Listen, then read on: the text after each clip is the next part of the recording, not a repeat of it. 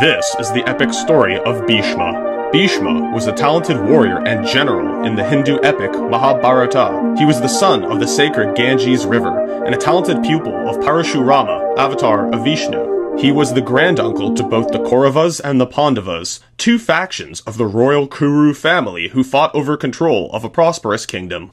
In the ensuing Kurukshetra war, he commanded the Kaurava army. He fought the famous archer Arjuna and was shot full of arrows as he did not wish to kill his grandnephew. He chose to rest on his deathbed of arrows, clinging on to life for 58 nights, so that he could share wisdom with the victorious Pandavas and pass away on the winter solstice and ascend to the heavens.